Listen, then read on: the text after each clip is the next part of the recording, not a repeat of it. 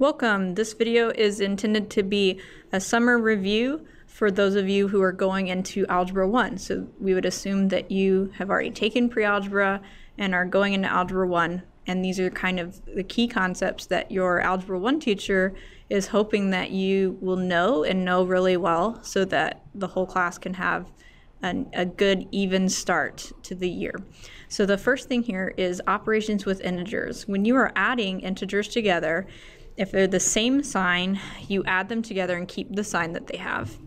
If they're different signs, you subtract and keep the sign of the larger number. There's a cool rhyme for that, actually, that I almost said because I just can't help it. So we want to look at number 1 and say -1 plus -6. So we're adding two things that are both negative, and that means that together they will make something more negative. -1 plus -6 is -7. You can think about operations with integers like adding and subtracting using a number line, and that can be helpful.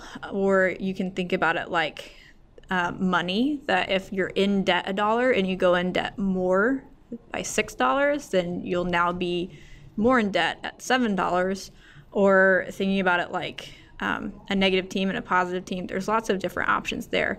So if you're struggling at the end of this with understanding how to do operations with integers, definitely go and look up more about that, because it's really, really important in Algebra 1 that you're not struggling with this concept.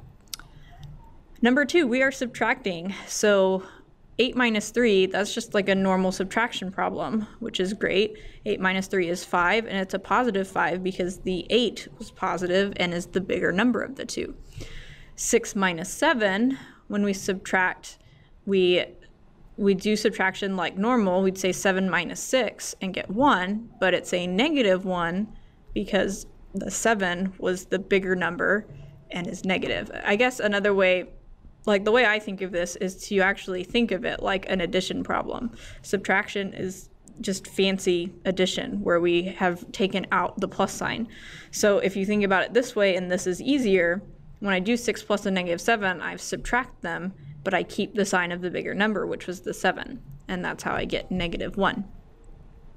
When we're multiplying or dividing, it all depends on how many negatives we have. So having a number that's positive and a number that's negative turns the whole thing negative, whereas having two numbers that are negative, the negatives cancel each other out and make a positive. It's kind of like in English, whenever you have a double negative, how it makes your sentence have a positive meaning.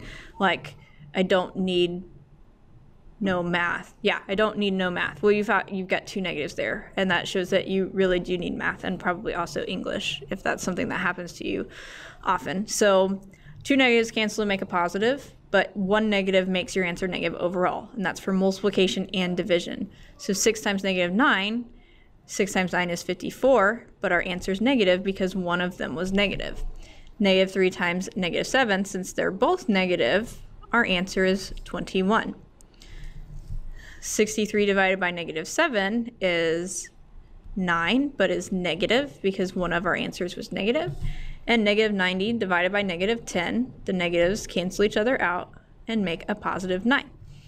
If you didn't remember how to do all of those by yourself, then you definitely should, either with a friend or a parent or sibling or the internet, find more problems to do more practice. And if necessary, look up more about how to do them, because it's just so important that you know how to do this at the start of Algebra 1. And if you didn't know and you just looked at the video to find out how to do it, that's not really enough practice to make sure you've got the hang of it. All right, these next few we have are testing our order of operations. So we use an acronym for order of operations called PEMDAS. And so each of these letters stands for something. So P is for parentheses, which is a super long word. E is for exponents. M is for multiplication.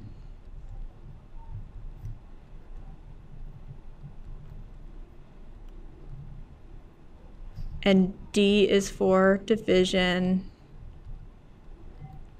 A is for addition. and S is for subtraction.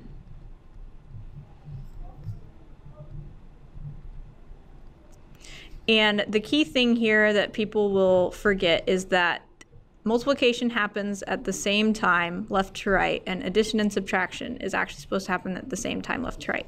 So you do not do multiplication before division if that's all you have left. If all you have left is multiplication and division, you do it in order from left to right. Same with addition and subtraction. So we want to do parentheses first on 8 because we have parentheses, and then we're going to say 1 plus 1 is 2. So if you thought the days of 1 plus 1 were over, here we've got a set of, or a question that asks us that. 1 plus 1 is 2. So we're going to do 4 divided by 2, which gives us 2 as our answer. So parentheses first. Number 9, this is an example of addition and subtraction all in the same problem where we don't want to choose to do the addition first because it's first in PEMDAS. We actually want to choose it first because it's the first thing that we come across. We want to do 6 plus 4 and get 10, and then we want to subtract 3 and get 7 because we go in order from left to right. Probably would have been better to have this switched around a little bit better if I was trying to trick you, that is, which of course I'm not. Would be a situation where, okay, so like what I'm saying is if the question was this instead, you wouldn't do 4 plus 3 first. You would do 6 minus 4 first and get 2, and then add 3 and get 5. So you do left from right. The other idea is to just think of it as plus a negative 4, and then you can do it in whatever order you want to. And that's also an option. Okay, number 10 says 3 times 2 squared. We've got parentheses and an exponent and multiplication. The parentheses go first. So we do 3 times 2, which is 6. And then we square the 6 and we get 36 as our answer. 11. You might think about trying some of these on your own if you think that they're going well. You can pause the video and then skip ahead to see the answer. Go back and get the explanation if you need it. So parentheses first. So 5 plus 6 is 11. And we times that by 2. And we get 22. And then number 12, we've got 4 times 5, which is 20. That has to happen, that multiplication, before we add them together. So 4 times 5 is 20. 20 plus 3 is 23. Now let's solve some simple equations. So there are a couple ways to do this whenever we have equations that are this simple. You probably actually did some harder equations than this in pre-algebra, but we're starting off with simple ones. One way to do this is to think in your head like, well, what do I times negative 20 by to get negative 40? The other way is to use our properties of equality that say, well, if I'm doing negative 20 times v, if I divide by negative 20, that'll make that turn into a 1, and that makes me also do it to the other side so that I end up with 1v, which is what I want in order to know what v equals, and then I do negative 40 divided by negative 20, which is a positive 2, and that's my answer. If you did it in your head, you'd get the same thing, right? You'd say, oh, negative 20 times 2 equals negative 40. So that's our algebraic reasoning for why v equals 2. And there's a way to do that on each of these. So you might be able to think, what plus 19 equals 0? Just fine. The other way to do it is to say, I'm going to subtract 19 from both sides. So p equals 0 minus 19 is negative 19.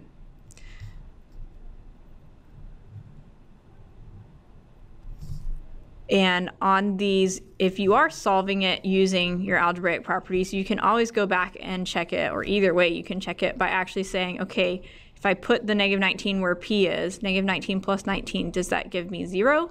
Yes, it does. So that would be the correct answer.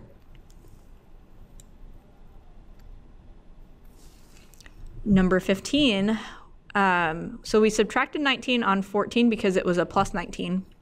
Here it's a minus 20, so I would want to add the 20 over This is especially a case where if you're trying to do what minus 20 equals negative 31, you might get stuck because of the negative number. So if I do it this way instead, if I think negative 31 plus 20, I would subtract those two numbers, and then it would still be negative because the 31 is bigger and is negative. So that would give me negative 11. All right, so on 16, we have a fraction here.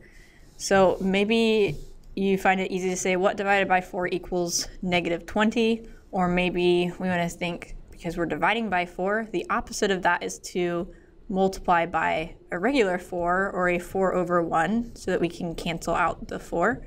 So then we'd have to do the same thing on this side, which negative 20 times 4 over 1 is the same as just saying negative 20 times 4.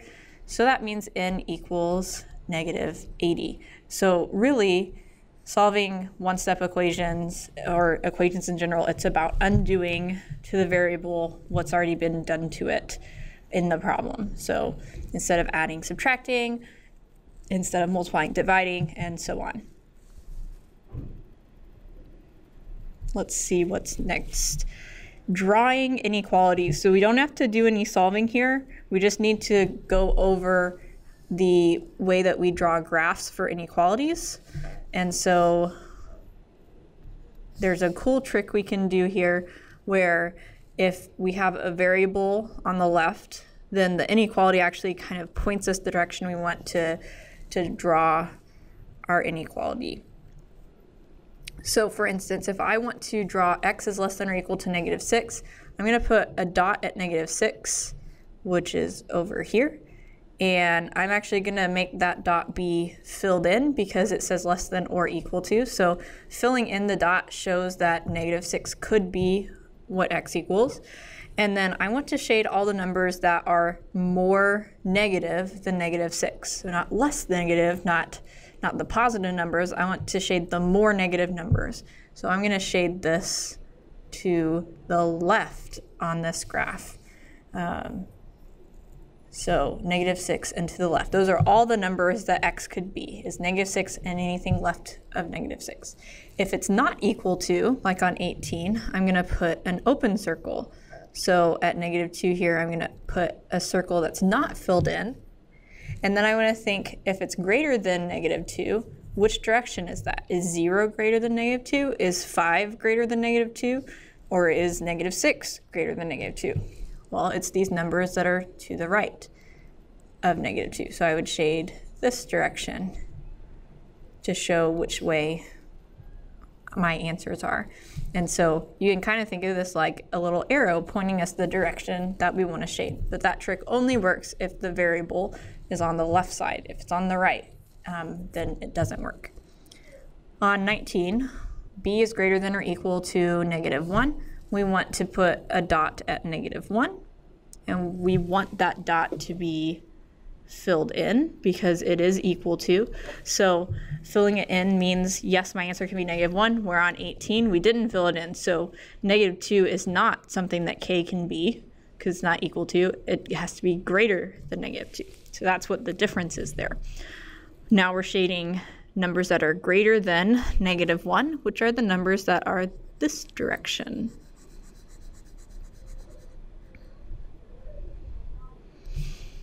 And then number 20, x is less than 4. We want to put an open circle at 4 to show that our answer can't be 4. And then we want to shade the numbers that are smaller than 4 or more negative than 4, which is things like 3, 2, 1, and so on. So that's going to shade to the left. It's beautiful shading happening right here. I always tell my students to make sure that you shade things at least as well as I do, and then do fun things like that where it's like, well, that was mediocre. All right, 21 through 24, simplify by adding like terms and or using the distributive property. So we want to check to see if there are things that can go together, or if we got parentheses, we're going to use the distributive property. So here on 21, if you have 6v minus 8 and plus 9, then you can't put the 6v and the -8 and the +9 all together, but you can put part of them together, because a -8 and a +9 are two things that go together because they're regular numbers. -8 plus 9 is a +1. So the 6v doesn't change, and we just change these two numbers together to make +1. On the other hand, on 22, we have 1 plus 8n plus 2n. Now our like terms are the 8n and the 2n. And so think of it as like if you had apples, that you have 8 apples plus 2 apples. Together, those are going to make 10 apples. And so we'd put 10 in because we have 10 of them. The 1 can't add to the 10 apples because the 1 does not have the same, you can think of it kind of like units. 1 is not in the same grouping. Maybe 1 is representing oranges or something. So we can't add the 1 into our group that is only apples. We have to leave it separate. So it's +1. 10n plus 1. The distributive property is that property that says multiply everything on the inside by that thing that's on the outside. So 2 times -5n is -10n, and 2 times 3 is 6. And just like on our previous two, how we didn't add the variables with the regular numbers, these don't combine because you can't combine an n with something that does not have an n. So that would be our answer. On 24, distributive property again, we're going to multiply -4 and x and get -4x. -4 times -7. Those are two negatives, so they make a +28. Again, if you feel like you understand that now, but didn't when you started and had to watch the video, you might think about finding some more examples of this to go over instead of just trusting that like now magically you have it. Your parents or your siblings or friends can probably help you come up with some extra examples to use on that. All right, we've got some operations with fractions. So fractions are still a thing, and if we're adding or subtracting fractions, we need common denominators. We don't need common denominators when we multiply or divide. When we divide, we have to flip the second fraction. These are all rules that will always be the case. It's just that once you get to Algebra 1 or even pre-algebra and certainly on, not every single problem has fractions. And so if you're not doing fractions on a daily basis, sometimes it's hard to remember how to do it. So you want to get these things stuck in your head that on addition and subtraction, we need a common denominator. So 4 and 3, we can make this be 12 if we multiply this by 3 and this one by 4. So that gives us 9 over 12 and 4 over 12. And the reason we're doing this is we can't take 3/4 and subtract 1/3 and have it make sense. Like we need things that have the same denominator, almost like we're having like terms. Because now that they have 12, we're saying if you have 9/12 and you subtract 4/12, how many 12ths do you have? So that gives us 5/12. You check to see if this will simplify at all, which it will not, and you box it and that's your answer. Oh, 26 is interesting. We have a mixed number and we have one that's not a mixed number. We do not have common denominators. So we could go about this more than one way. I need a common denominator, which I'm going to get 15 for my common denominator. So that gives me 25 over 15 plus 3, which that 3 in front doesn't change at all by me multiplying this other part of my fraction by 3. So that gives us this. So 25/15 plus 12/15 gives me 37/15. And we've still got this big 3 here. And so we would want to then say, well, 37 is bigger than 15, so we need to change this into a better mixed number than it is. 15 goes into 37 twice, so this should really be 5. And it goes into it twice because we can get it to be 30. 37 minus 30 is 7. So our new numerator is 7. So the other way we could have gone about that is we could have started off by changing this to a mixed number or this to an improper fraction so that they were both the same kind of fraction, and maybe you would find that easier, maybe not. So something like that. One of those different ways of doing it, you should still end up with the same thing. We still have to get common denominators. At some point, we're having to change between mixed numbers and improper fractions one direction or the other. And so we should get 5 and 7/15. As an improper fraction, let's see, that would be, I think, 82/15. So if that's how you did it and you're wondering if it's right, that would be the equivalent improper fraction.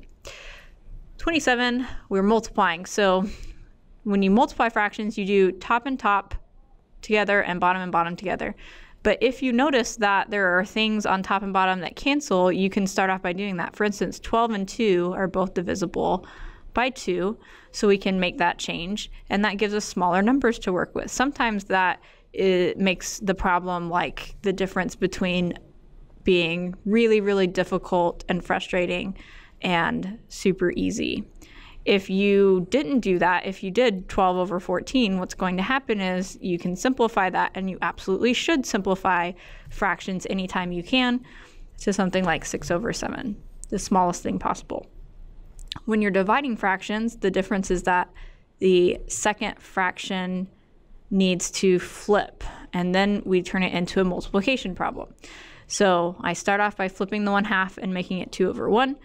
And then I can do the same thing I did on 27 where I look for things that cancel, like a 2 out of 10 and 2. And that gives me 13 times 1 on top and 5 times 1 on bottom, which is 13/5.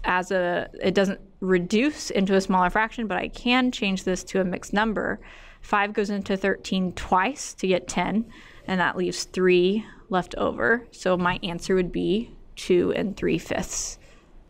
Now, a couple of final things to go over. Graphing points. So when you graph points, the first number is your x and the second number is your y. This is your x-axis. This is your y-axis. So you move left or right first, and then you move up and down second. So moving left or right, it's right when it's positive, and we've got numbers marked here to help us remember on this graph. But if you're making your own graph, you need to think to the right is positive, just like we do number lines, and then up for y is positive. So 3, 1, I want to go right 3 and up 1. -5, 6, we want to go left 5 and up 6. -4, -2, so left 4, down 2. And 1, -7, so right 1 and down 7. So there are my 4 points. And then 30, when we are square rooting something, that has to do with the idea of thinking what times what equals the number underneath, where these have to be the same thing. So 5 times 5 equals 25. So the square root of 25 is 5. What times what gives you 64? It'd be 8 times 8. So the square root of 64 is 8. Then these last two, these straight lines, are absolute value bars. Absolute value bars are talking about the distance something is from 0 on the number line. And so what it essentially does is it makes whatever's inside positive. So the absolute value of +6 is 6. But the absolute value of -6 is also +6. So just whatever it is that you have inside, if there's multiple things, you work it out. And then whatever's left at the end, the very end, you absolute value it, and it changes to a positive. So this has been a review of some concepts that were in pre-algebra, hopefully, that it will be helpful for you to know at the start of Algebra 1, or some of these things maybe are more helpful later on in Algebra 1. But this is a brief overview of that. If there's anything that you struggled on, make sure to look for some extra help using other resources on the internet, like YouTube, which has lots of educational videos. And good luck.